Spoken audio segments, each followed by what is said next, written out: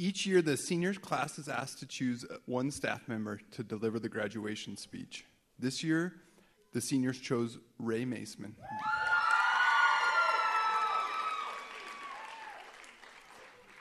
which is fitting since this will be his last graduation at Amy Beale. Just as the seniors will be off to great adventures next year, Ray will be taking his teaching talents to China. Please welcome a man who's been a pillar in the math department for years, a man whose own children graduated from Amy Beale, our dear friend and colleague, Ray Maceman.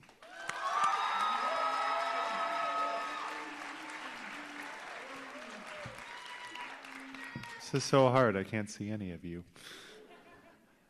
Hello, Amy Beale, class of 2019. Thank you for asking me to be your graduation speaker. When I was asked, no one told me that before I came up, I would get to see that gift. That was, got a little weepy. Yeah, so now I'm a little decomposed here. Gotta look at my script. All right, thank you. It's an honor to be here because for, I think, my first year on the teaching staff was your 9th grade year. And I didn't know that many of you then, but half or more of you, your sophomore year, you were part of teaching me how to be a geometry teacher, because that was a pretty rough year, as you may remember. So way to go, whipping me into shape. And about a quarter of you were part of the inaugural Computer Science for All class here at Amy Beale. Thank you for that pleasure. Many of you have called me school dad, which was an amazing honor. One of you even got to be my school dad one day in the face of an onslaught of 9th graders. And some of you are in the elite group of those who call me Raymond. And also, hello and thank you to all the parents, the grandparents, the sisters, the brothers, the cousins, the aunts, the uncles, the friends, everyone here who's come out today to celebrate this day with all of you, the class of 2019. So, now that I have you all here, I want to talk about unicycles. I also want to share with you one piece of art I made because the art side of me has always been a backstory to be a math teacher. So I figured it was a good way to go out, to leave this, have you have this. So unicycles are interesting. I have to adjust this here, sorry. I actually wanted to ride out here on a unicycle and have that be my graduation present to you. But it turns out that you can't start in late April learning how to ride a unicycle and be ready by the end of May. So instead, I just have this picture of a unicycle with a llama on top. But I'm not going to talk about llamas. I'm just going to talk about unicycles. Unicycles are interesting because if you try to stay still on one, it's going to be okay, honey. It'll be over soon. Don't worry. If you try to stay still on one, you fall over. And maybe you can stay still for a moment, like this llama does here, but over you'll go with scrapes and bruises to follow. So to ride a unicycle, you need to actually ride. You need to move forward. You need to keep going, and you need to find your balance as you go. Moving too fast might cause problems, but that's not what you need to worry about right now. Right now, staying still is the danger. Today is about pausing to celebrate your accomplishments, but then you need to keep moving. Not because we want to get rid of you, but because this adventure is now over. You finished high school. Pause to applaud yourselves. Good job. I've watched at least some of you try to stop moving in the last 4 years, to stay where you were, where things felt safe, where you felt like you knew what you were doing, where you felt in control, where you didn't need to grow. But you got over it. All of you are here because you kept moving, you kept growing and changing, and because when you stopped and you fell, when you got bruised or embarrassed, you got back up on your unicycle or on your bicycle or your skateboard or your motorcycle or your automobile or your snowboard or your pony or your dragon or whatever vehicular metaphor you prefer. You got back on it and you kept going. You completed your exhibition, you served at your senior project, you finished your dual credit classes, even if you had to take extra ones. You recovered missing credits, you might have even redone an entire year. and you found a way to balance all the competing pressures and demands and obligations. And when you stopped and you fell, probably the people that are sitting here behind you and above you and around you, they helped you get back up again and helped you to keep going, to keep moving. And now, you're here. You're at the poised in the graceful moment at the top of the hill, savoring what you accomplished, basking in our admiration and our love for you. You can take a moment to breathe deep, smile, pat yourself on the back, high-five each other, and then get going.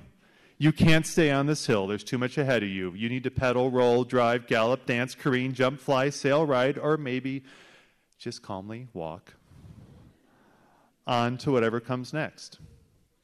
You might know what you're doing next. Maybe you're not sure.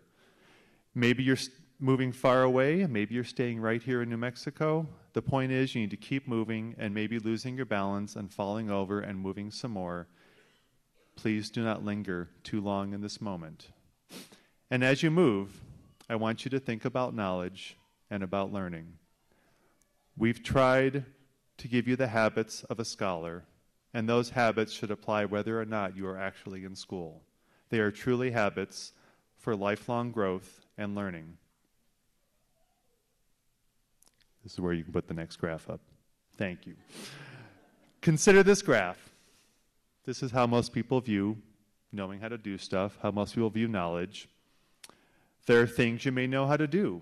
You can probably walk, you can talk, you can cook your favorite meal, you can write a paper, you can drive a car, you can draw a picture, complete a college class, live on your own, lead and motivate people around you, save lives in a fire, save a nonprofit in a time of crisis, grow food, turn a beat-up and battered car into a sparkling work of art, touch your head with your butt, build prosthetics, teach elementary students or teach middle school students, categorize rocks, educate voters, organize around an issue, care for animals, nurture small children, make someone feel welcome when they might feel excluded, create art, music, and poetry. There's things you know. And there may be things you don't know. You might not know how to fly an airplane. You might not know how to perform brain surgery, or extract a tooth, or rebuild an engine, speak a new language, live in another city or in another country, get along with people you don't like very much, build a computer network, make a more energy efficient building, feed the hungry, save a species from extinction, make the world better. You may not know how to do all those, but you know you don't know how to do them, at least not yet. You may plan to learn some of those things. Maybe you want to learn some of the things on the first list that other people know. But regardless, you believe you know what you know, and you know what you don't know, or at least what you don't know yet. Unfortunately, the first graph is wildly inaccurate. The reality is more like this. And I've made the big part smaller so that we can still see the other two parts. Really, it's even more lopsided.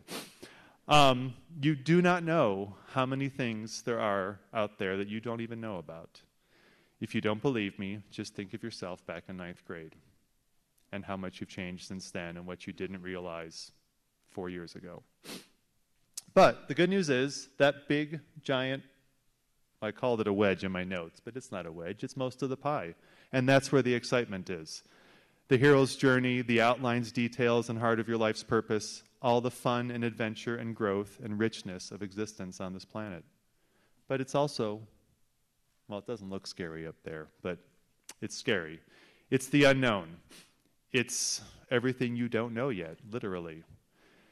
And fear can keep us from moving into it, even though staying put and avoiding your purpose can eventually lead to suffering, at least as often as not. So again, when you stop or stumble or lose your balance, trying to navigate all the things you may not even know yet, and all the things you want to know, when you fall over, you can get back on your metaphorical vehicle of your choice with the help from all those around you, and you can keep going.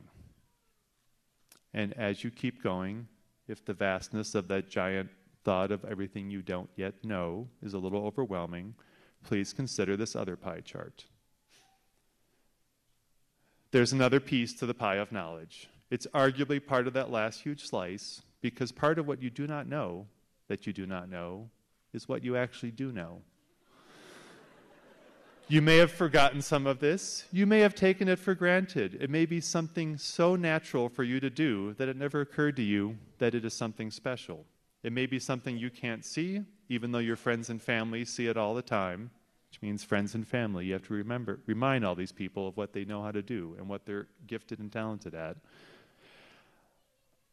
And as your math teacher, because of the way math seems to work, I often saw you not know what you knew and be completely convinced that you knew next to nothing when confronted with a complicated problem. You may have thought you were stupid, or you were no good at math, or whatever it was that seemed especially impossible that day or week or year. You forgot what you already knew, and you may have thought of giving up. You may have thought your failure to grasp an entire, complex, sophisticated concept all at once at the age of 14 or 15 or 16 or 17 meant that you were just dumb and didn't know anything at all. Rather than realizing that that was a moment when you got to connect the dots of what you did know and seize a little piece of that giant slice of what you didn't know you knew not, to grab some of that unknown and make it known. So please believe that you may be able to rise to the challenges that life delivers up to you. Please believe that you can figure things out, even when you're not sure how to proceed. And when you start to feel yourself falling over on your unicycle or your bicycle or your pony or your car or whatever it is you're riding, please don't panic. Take a deep breath, adjust course a bit, lean on those around you for support, and regain your balance. Thank you. I love you all. We all love you all. Now get up and go ride.